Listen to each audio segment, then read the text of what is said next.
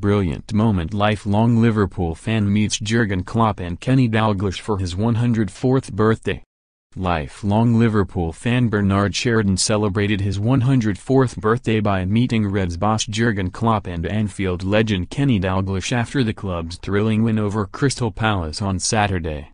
In a heartwarming video, the elderly supporter was shown around the stadium and shared words with the manager, who wished him a happy birthday.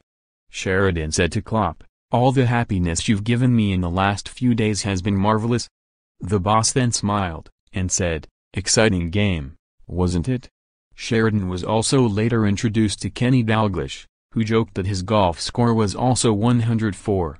Sheridan, a fan for 96 years, had been personally invited to the match as part of his celebrations, and saw Mohamed Salah score twice in a 4-3 win. Club representatives had earlier attended his care home in Liverpool to present him with a letter from Klopp, a cake and a shirt with 104 on the back. On the visit to Anfield, Sheridan told BBC Sport, "The club treated us like royalty.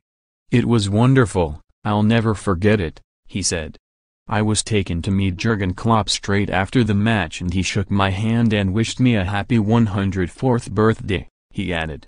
Sir Kenny Dalglish also wished me a happy birthday. He joked that my age was the same as his golf score. He was in attendance with his son, grandson and great-grandson for the match, and received a lot of attention from well-wishers. He added, "I'm made up that we won. I was a bit worried when they lost the first goal, but of course they came back."